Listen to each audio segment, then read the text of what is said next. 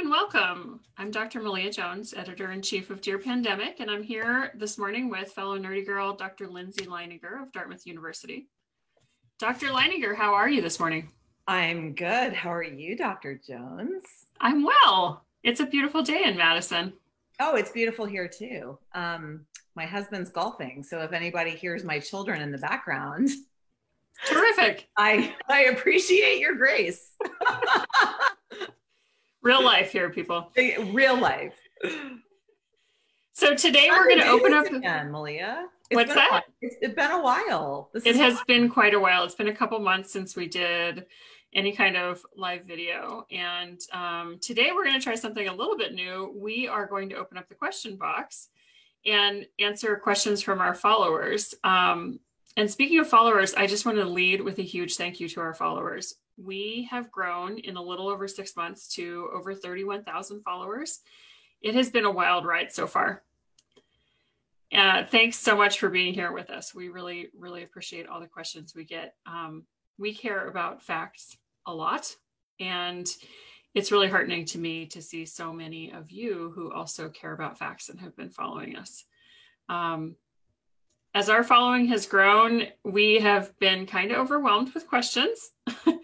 We wish we could answer all of them. So let's dig into some of these questions. Are you ready, Lindsey?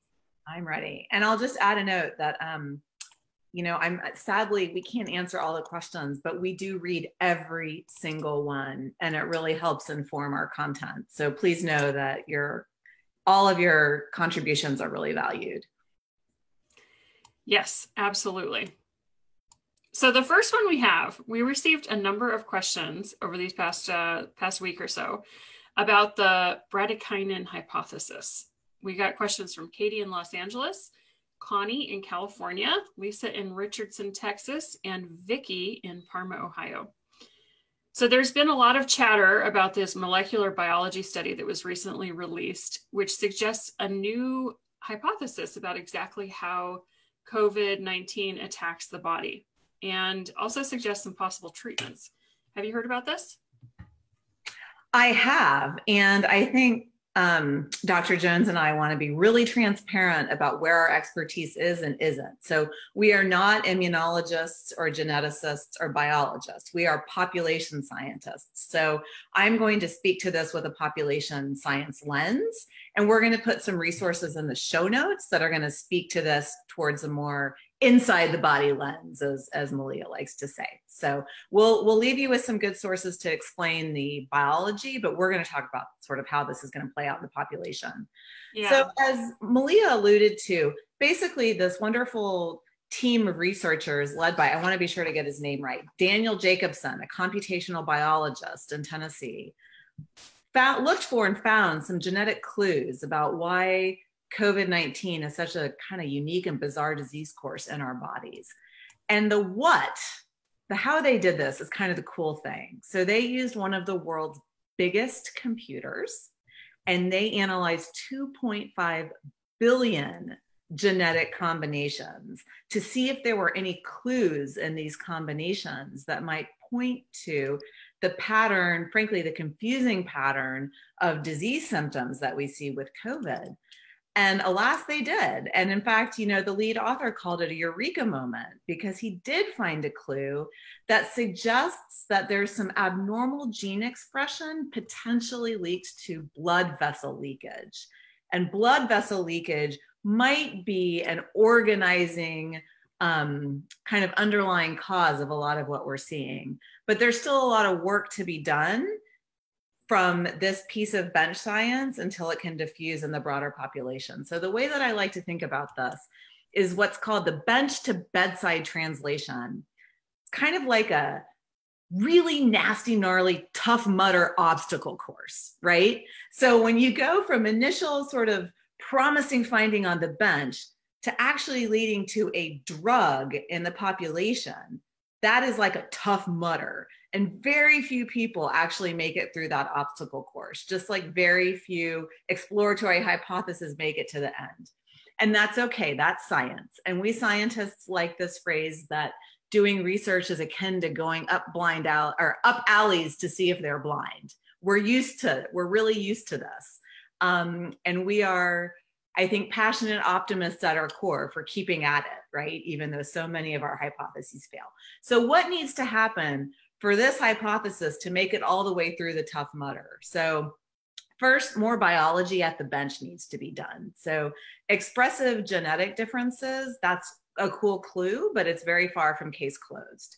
So there's some more bench work that needs to happen. Also, when you I would say in this case, I'm sorry to interrupt you, but it's not, we're not even to the bench yet. We're actually, this is a computational analysis and it's a really intriguing one, but we do, like, the next step is to get to the bench science. That's right. So we're like pre-bench to bedside. So we have to get to the bench. Yeah. And confirm that the actual hypothesized proteins, for example, are involved in the proposed hypothesis. So there's work on the bench. There's also just always the concern that when you make 1.5 billion correlations, there's just going to be a lot of statistical flukes that come out. So we have to make sure that this is truly signal and not statistical noise. There's some hope on that front because other biologists seem to think this is a reasonable hypothesis, but nonetheless, we need to make sure that this is indeed signal and not noise. Then we have to understand how this can actually kind of point a lens on potential treatments.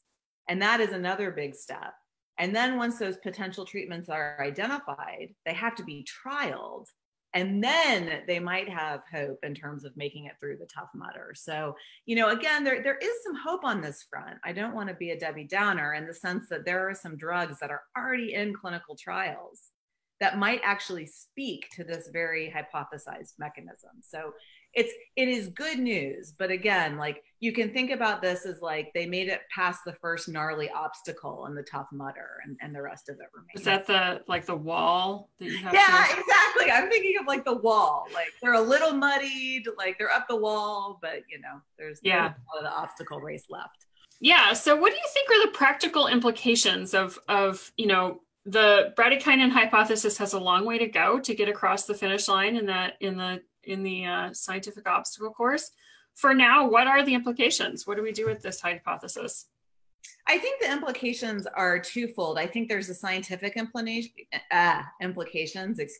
where it gives other researchers at the bench new avenues to explore and confirm. And then I think it's also, and you know, and I apologize if this is a repeat, I'm not quite sure where our video feed cut off, but as Malia had pointed out, at least at a minimum to me when we were talking, there is some hope on this front because there are some currently FDA approved drugs that can be trialed for COVID in terms of the most tangible bedside practical real world implications. So again, you know, clinical trials take a long time. We don't want to overpromise here, but there are some kind of, I would say, green shoots in terms of hope on the practical implication side. Yeah, absolutely. So a long way to go, but the good news is this does definitely suggest some widely available drugs that could specifically target the way COVID-19 affects the body and how SARS-CoV-2 makes us sick. So that could be really good news. All right. Should we move on to Katrina in San Francisco's question? Okay. So I'm going to read this question because Dr. Jones is going to do the answering of it. And Dr. Jones is typically our moderator extraordinaire, so it's particularly fun to flip the narrative and have her be the answerer. Okay, so Katrina in San Francisco wrote in a great question. A relative in Scotland tells me that their government's making policy based on the current R factor of the virus. She said that their R factor was low, and that's why kids can go back to school without wearing masks in class. It is currently 1. I looked up the R factor for my state, California, and apparently it's under 1. So my question is the R factor a good guide to policy? And if so, why are we in the US not using it? Are people in Scotland crazy for sending their kids back to school maskless? Or are we crazy for being afraid of doing so here? I think we're all a little crazy at this point. Oh my gosh, at this point. Okay, so I think there are a number of good questions embedded here, and I'm going to try and tackle them one at a time. The first one is, what is R factor. What are we actually talking about when we say the R factor? So this is something that in infectious disease epidemiology we refer to as the effective reproduction number, or R, sometimes also known as the R value or R factor. And what it means is that for a particular place and time, such as Scotland for the last 1 month, how many people has each infected person given SARS-CoV-2? 2. So on average, if you have one person who has COVID-19, how many people did they give it to? And R equals 1 is really a critical threshold, because if you think about it, if R is 1, then each infected person is going to give it to one other person. That means they're just replacing themselves and the epidemic is not growing, it's stable, right? So that's the difference between a curve going up and a curve being flat, if R is exactly equal to 1, and a curve going down. If R is less than 1, then each infected person is giving it to less than one other person, and you're going to get the number of cases declining over time.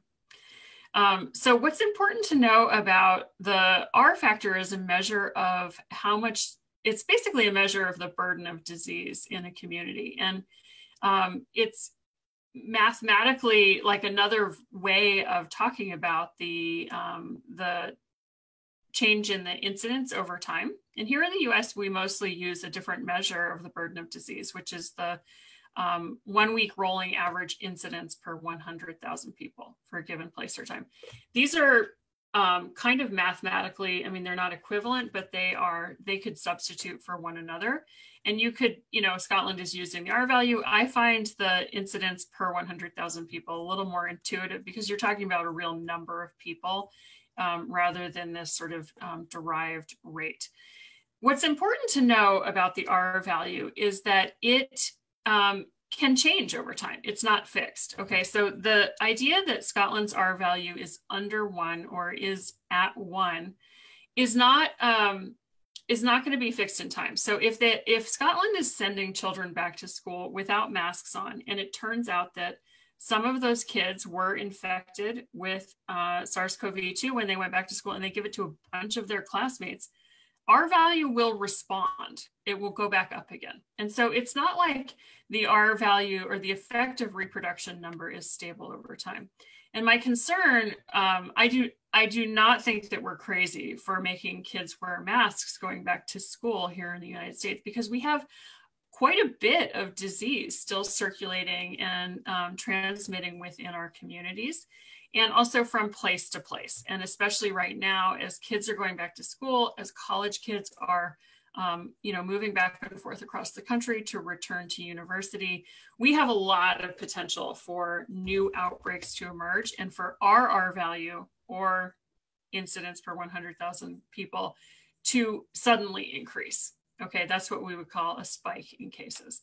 And so one way to reduce the effective reproduction number, or the number of people who are getting sick from every infected person, is these harm reduction strategies that we've been on and on and on about it at Dear Pandemic, like wearing a mask, maintaining your 6 foot or more distance, improving the ventilation, staying outside, and keeping the duration of exposure short.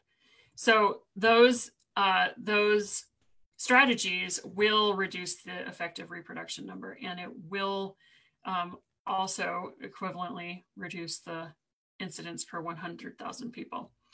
One more thing I want to say about R value, there's this related measure called R naught, or R0, and that's the kind of natural R effective reproduction number for a given disease. So that's an estimate of how many people would be infected with SARS-CoV-2 if we did nothing, if we just all went about our lives as usual with no interventions whatsoever. And the estimated R naught value for SARS-CoV-2 is between 2.5 and 6.6. So with no intervention, with no masks and social distancing, if we just kind of let the disease, do its thing, like what was happening in China before anyone identified that this was this outbreak was going on, we would have every person who was infected infect between 2.5 and almost 7 new people. And so the disease would spread very, very quickly without any kind of intervention. May I add one thing, Malia, to sort of amplify something that you said earlier? So in my day job, I teach people how to make sense of medical data, right? And from that perspective, as a math teacher, if you will, I find that most people's brains do better with this new daily cases per 100,000 measure, because it's on a scale that makes sense to us. Like, we understand if there's 1 new daily case or 100 new daily cases.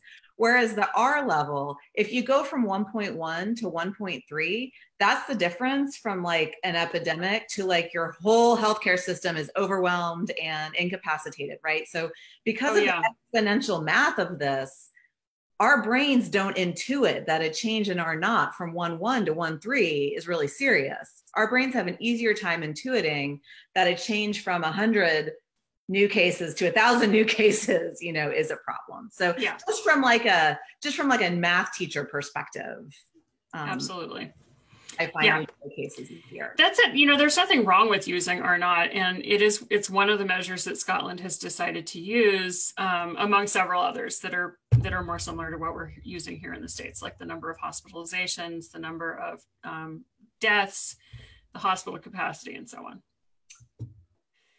So let's tackle a quick one here. Lindsey, Sarah asks us, when is the best time to get our shoot? Sorry? Do we know where Sarah lives? No, she didn't say. Oh, okay. Hi, Sarah. Sarah wants to know, when is the best time to get our flu shots this year? Oh, I'm going to give this to you, Malia. You wrote about this in the Halloween post. I did write about this in the Halloween post. So the best time to get your the very best time to get your flu shot this year is whenever you get it. So it's super important to get your flu shot this year. It's always important to get your flu shot, but this year it's very important to get your flu shot because COVID-19 and the flu present in similar ways, and seasonal influenza also lands people in the hospital on respirators frequently. And so we really need to preserve the hospital resources and avoid as much confusion as we can around who has influenza and who has COVID-19 by making sure that we have as little flu as possible this flu season. So that said, it's just, I don't care when you get it, just get it. Get it now, get it in October, whatever. The clinicians in our group say the very best time to get your flu shot is in general in early October, because the flu season usually really gets rolling around December. And so that timing will just make sure that you have enough time to mount immunity for this season's flu shot, and then that it doesn't wane before the season has really ended. So if you have a choice, early October, but if you happen to be in a position where you can get a flu shot tomorrow, I would say go ahead and get one. All right, let's do you think we have time for 2 more or 1 more? I say 1 more. Okay, let's take 1 more. So I want to end on this hopeful note.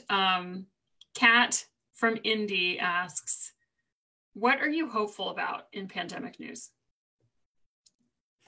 And I think this really speaks to how tired we all are of this flipping pandemic.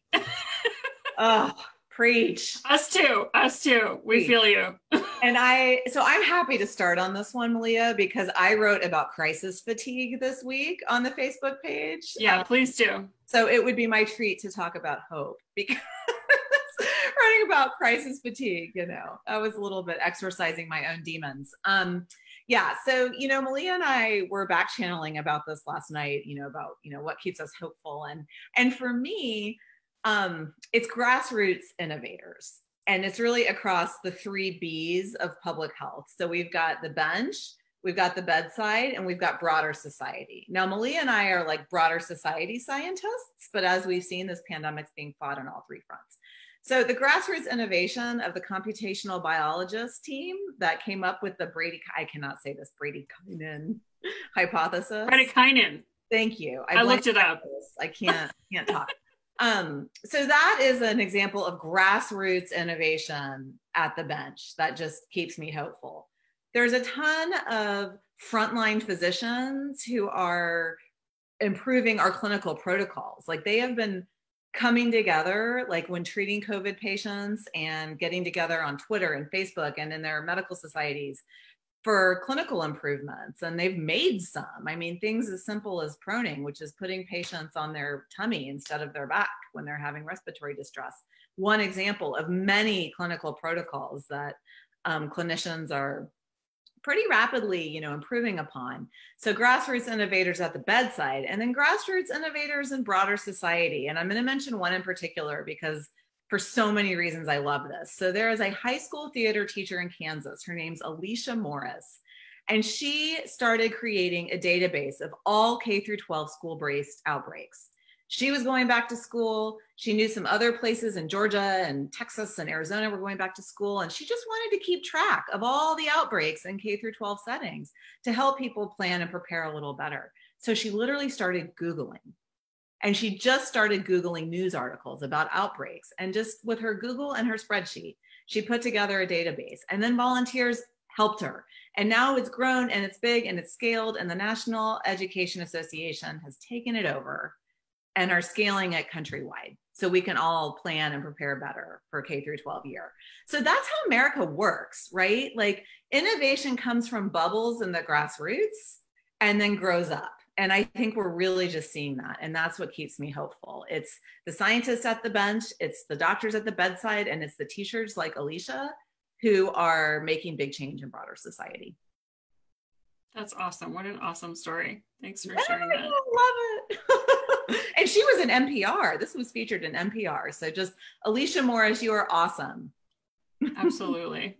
You're our hero for the week. What keeps you hopeful? I like that hero of the week. We should do that. Yeah. Oh, that's fun. So, Lindsey is our resident optimist and I might be our resident pessimist. So I had to think long and hard here. But, I think so this is what I came up with. What is really giving me hope is the fact that we have this amazing team of nerdy girls who have come together across so many different institutions and, just kind of risen to the challenge of this emergent need for good public health communications. And it's not just us, it's actually, there are a ton of people who've been really vocal on Epi Twitter about what, the emerging pandemic, sharing science really rapidly and being on the front lines of communication.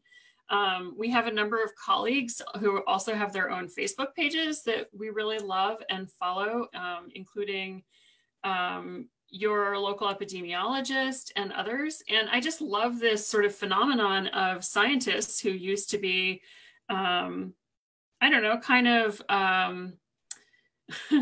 what's the word I'm looking for?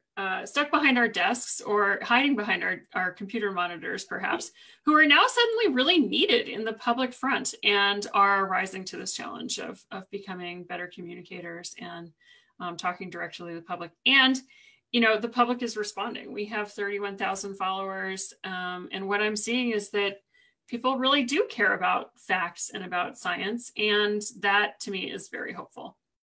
So I'm looking forward to a whole generation of young people who reject the kind of anti-science narrative that we have been seeing arise over the last 20 years or so and really engage with the scientific process and the need for good science communication.